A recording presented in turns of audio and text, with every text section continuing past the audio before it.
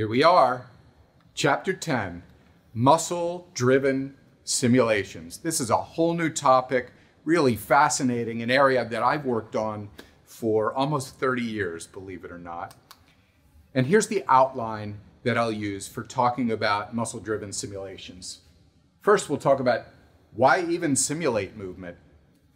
What is a muscle-driven simulation? How to test a muscle-driven simulation. And finally, the fourth section is about OpenSim, a powerful tool for creating muscle-driven simulations. So let me start with why do we simulate movement? We've just spent several chapters and many hours learning how to measure the various features of motion with experimental data. Isn't that enough to fully understand human movement? It's not.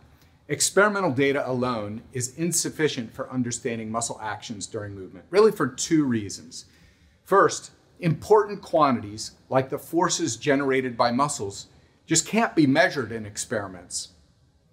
Second, it's difficult to establish cause-effect relationships through experimental observations alone. For example, I may be analyzing someone during walking, and I see that I measure EMG signals, and I can see when the muscle's on, and even that it's on strongly, but I don't know what the action of that muscle is during the body. So, in addition to experiments, we need a theoretical framework to advance our understanding of muscle function during movement. This framework must reveal the relationships between muscle activations, muscle forces, ground reaction forces, and the motions of the body. And muscle-driven simulations offer this framework. Let me show you what I mean. So here's a simulation in which it's a muscle-driven simulation. Now we can turn off all the muscles. We turn on just the vasti muscle. That's one of the quadriceps. And you see naturally it extends the knee. That's what we expect. It crosses in front of the knee and it extends the knee. But what you also notice is that it also moves the other joints. For example, look up at the pelvis. The pelvis is changing its dimension. You look down at the ankle's moving as well.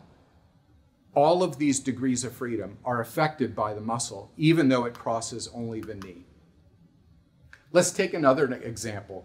Here, we're looking at the soleus muscle. It crosses only the ankle. Now in this simulation, I just turned the soleus off.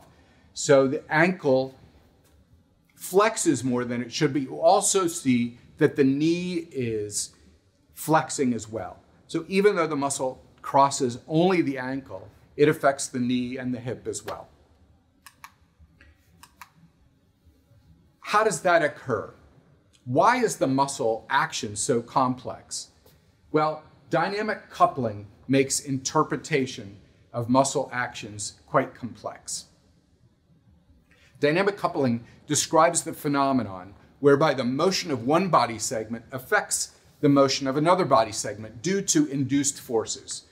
So as I'm showing here, the forces generated by the soleus not only generate an ankle plantar flexion moment, but it also induces intersegmental forces and joint accelerations throughout the body. The magnitudes and directions of these intersegmental forces depend on the force applied to the muscle's moment arm, the mass and inertial properties of the body segments, and the pose of the body. So in the example that I'm showing on the right-hand side, the force generated by the soleus produces a counterclockwise acceleration of the shank. That's what we expect. Now that requires the knee joint to accelerate upward and to the left. And the inertia of the thigh and the adjoining segments resists that acceleration, and that results in intersegmental forces in the knee, which in turn accelerates the thigh and so on. So the soleus, even though it only crosses the ankle, accelerates all of the joints. And we have to take into account dynamic coupling to correctly assess the actions of muscles during movement. So computer simulations complement experimental analyses of movement and give information that's not available in the experiments. So it's valuable for a number of reasons. For example, it's valuable to visualize your experimental data, such as the joint angles, ground reaction forces, and EMG patterns, to help see the relationships and to find errors. Now, I don't want to pass this by too quickly. When I started making visualizations of biomechanical data, I animated data from a really excellent paper. But when I looked at the visualizations, there were obvious errors that couldn't be detected. The foot would go through the floor, or bones would go through each other. So if you're doing even experiments, you should animate those results and visualize your results. So visualizing helps you see complex movement patterns. Second, dynamic simulations complement experimental approaches by providing measures of variables such as the muscle forces, the joint forces, the muscle tendon lengths, which are difficult or impossible to measure experimentally.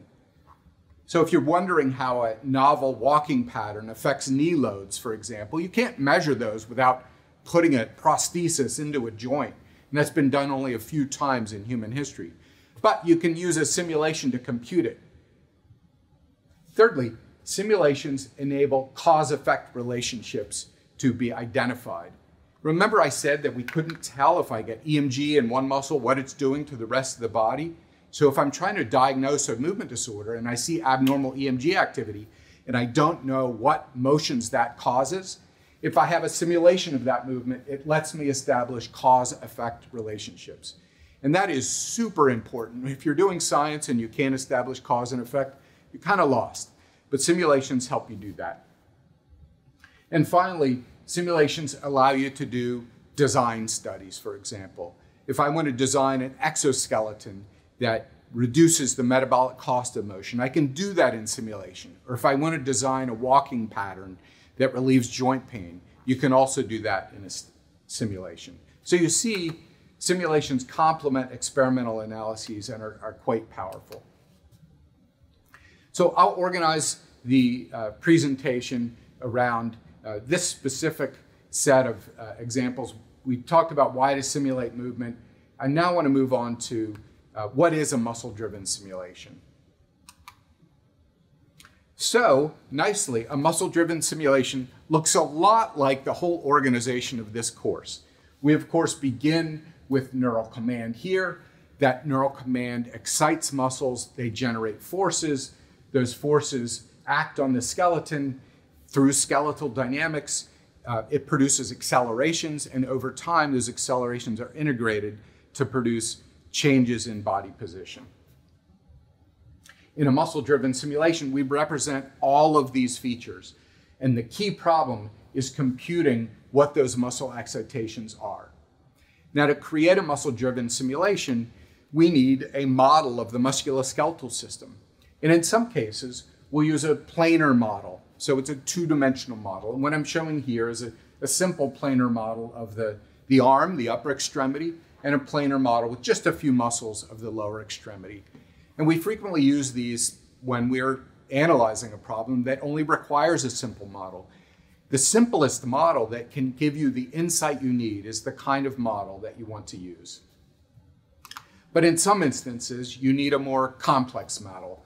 So what I'm showing here is a three-dimensional model of the neck that's been used to study injury mechanics. For example, when a soccer ball hits the head, we can analyze the contributions of muscles and ligaments to the motions of the vertebral segments. And here's a three-dimensional model of the upper extremity that was used to design surgeries to restore reaching and grasp after various injuries that might have paralyzed certain muscles. And in those cases, these more complicated three-dimensional models are really quite appropriate.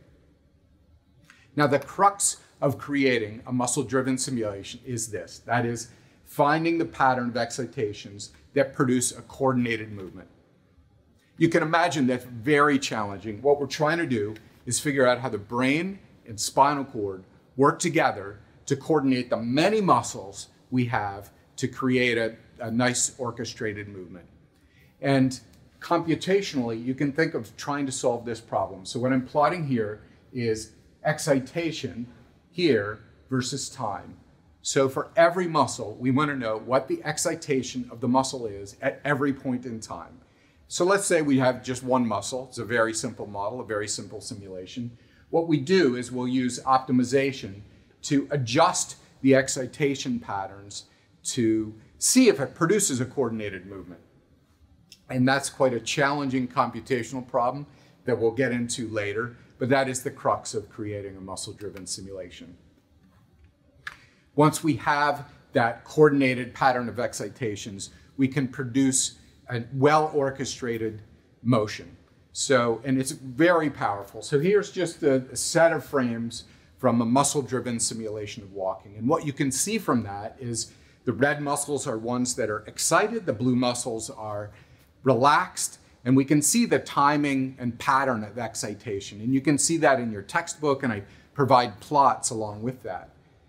But in addition to just visualizing the results, you can go deeper. We can analyze what the force is in every one of these muscles. We can compute what the fiber lengths are, what the stretch of tendon is, what the energy stored in tendon is during running, for example, what the forces are in each joint. So we get a much more detailed look into the under the hood aspects of biomechanics of movement. So it's an extremely powerful technique. So we've talked a little bit about why to simulate movement, what is a muscle-driven simulation. Because it's a simulation, a key component is how we test it to see if it really represents reality. And that's the plan for the next step.